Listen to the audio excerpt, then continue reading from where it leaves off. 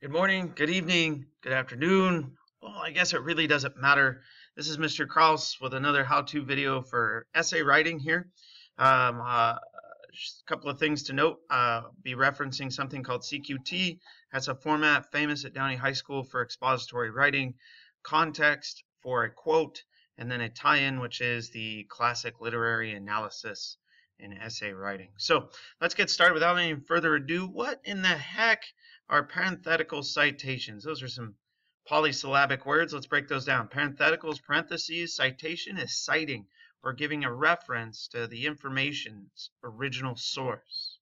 Parenthetical, parentheses, citations. You do this in your essays. You do this in the middle of your writing. Well, what is it? Well, it's like I just said, it's acknowledging that whatever information you found came from somewhere else. It's not yours, right?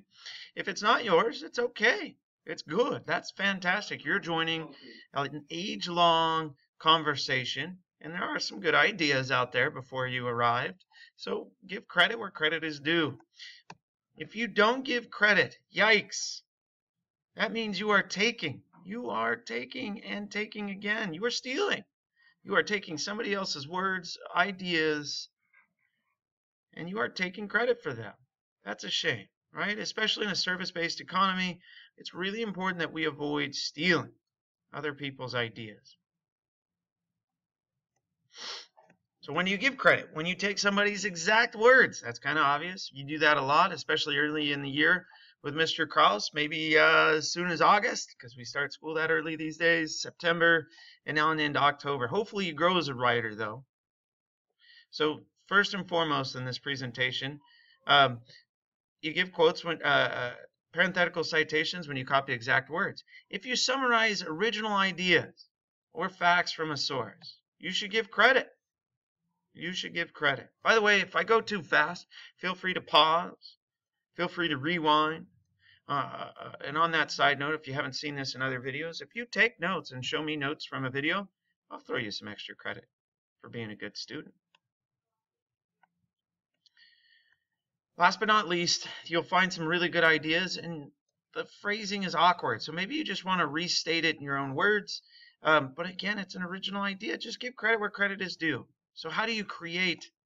Whoops, I got ahead of myself. You don't have to cite a reference if it's well known, if it's obvious, right? If it's obvious. Oh, there's an interesting one, dictionaries. That's a photo bomb by the one and only Eric Munoz. So the most common type of citation, again in August, September, and maybe in October, this is what we're doing, right? If you look at the screen here, the author's last name occurs inside of the parentheses. His last name must be Skelton. And he must have given this information on page 4 of his text. Must have. Some other things to note here in the parenthetical citation. There's nothing else. Inside the parentheses, nada! Zip, zilch. Just author's last name, space, and the number of the page. Inside of the parentheses. Outside of the parentheses, you'll see there's only one period. And they usually go at the end of the sentence. So that's where it is here. And of course, quote marks around somebody else's words. Let's take a look at this. In 1900, the worst hurricane in United States history hit Galveston, Texas. Someplace in the south, I don't know. Quote unquote, a storm surge almost 2 stories high broke over the city, causing 20-foot floods, more than 8,000 deaths. There's my citation there at the end. As you grow as a writer in Mr. Kraus's class, if you take a look at this next example, if you mention the author in the context, good job. That's not a bad thing. But that means you've already mentioned it, so you don't need to put it in the parenthetical citation. Here's an example of this, something you should do as a writer as soon as you can, but it will become a mandate in somewhere around October.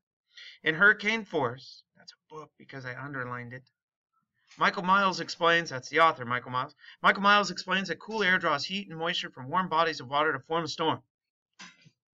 Did not tell you what page number that is, so I gave it as a parenthetical citation. It must have occurred in Michael Miles' book, Hurricane Force, on page 22. All right? Since I didn't quote it, I must be paraphrasing his original words. I still have to give credit where credit is due. Make sure, just to wrap this up, use parenthetical citations, only one period. And it goes to the very end of the sentence. Make sure you use parenthetical citations when you quote, which is direct copy of words, when you summarize original ideas, or when you paraphrase original ideas.